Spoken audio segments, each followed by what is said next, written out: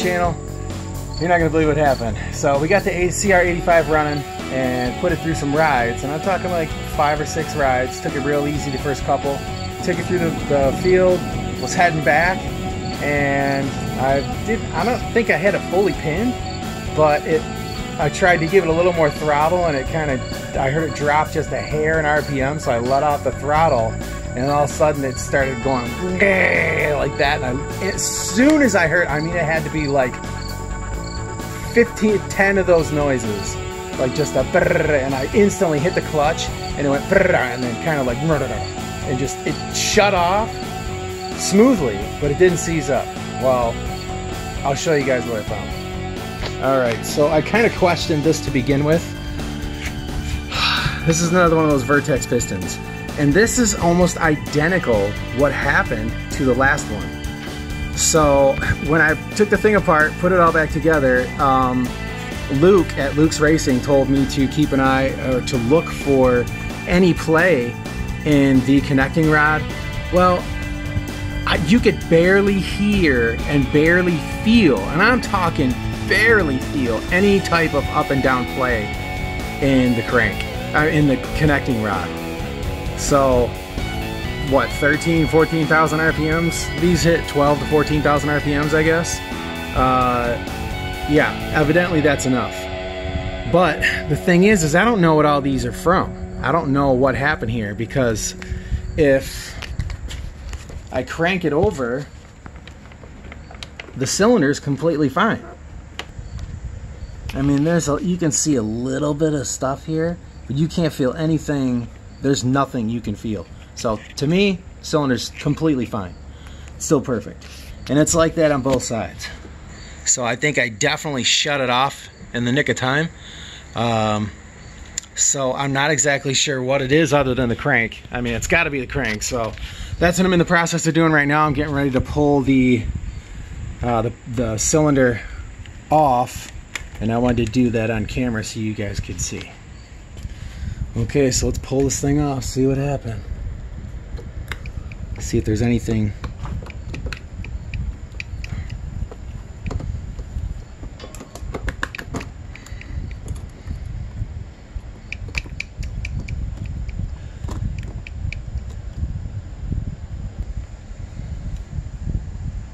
Oh, definitely the crank. Look at all that copper.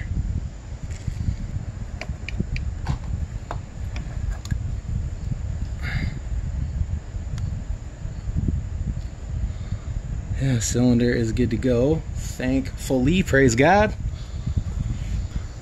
So I should have done a full rebuild, but here's the weird thing. Man, I cannot believe that. Let this be a testament, you guys, to Nicosil for one, and for two, I'm gonna have to also go with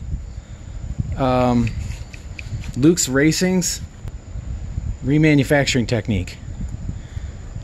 Oh man, it just, oh my gosh, dude, it doesn't even want to pull up.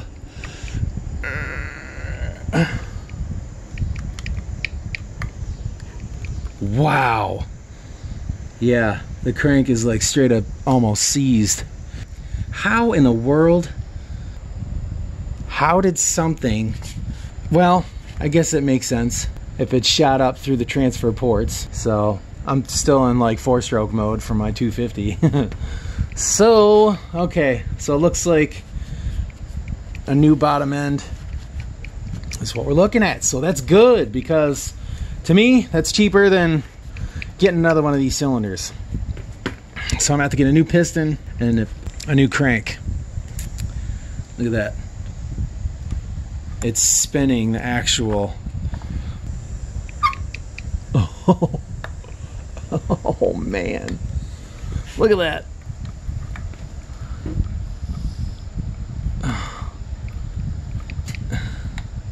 And Luke told me too, just keep an eye on that crank. So she's coming apart. And that's it, folks. Unbelievable. I mean, if you're just doing routine top end, you know, then it's not a big deal to you know, not do the crank, you know, unless you know it's got a lot of hours on it. Yeah, you can see the copper. Well, that's good news to me. So a piston and a crank. Obviously bearings for the crank.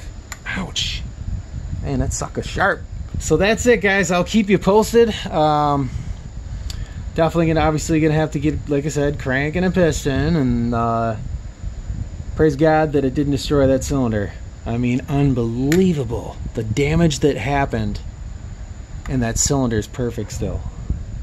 I would say 99.7% perfect, which to me, that's perfect. So, but I will keep you guys posted. I'm gonna hopefully be able to go up to the shop tomorrow and get these parts and pull this thing apart. I'm gonna pull the engine and then get it pulled apart in the morning, and then go get the crank and hopefully have it back together and running by tomorrow evening. So I'm gonna get this thing done and yeah, have at it. So alright guys, thanks for watching. Like I said, I'll keep you posted. If you guys aren't subscribed, hit the subscribe button and the alert bell. That way you can come on back, check out what we got going on. Always working on some type of engine or machine, power sports. Like I said, you know, I fix stuff to ride it. So, and when you ride it, unfortunately, you know, sometimes it breaks, and obviously it's, you know, from something that was just miscalculated. So, but yeah, fixing things to ride, I'm here. So, but all right, we'll see you guys in the next video. Don't forget to smash the like button, and we'll, like I said, we'll see you guys in the next video. So take care, come on back, God bless. We'll see you in the next video.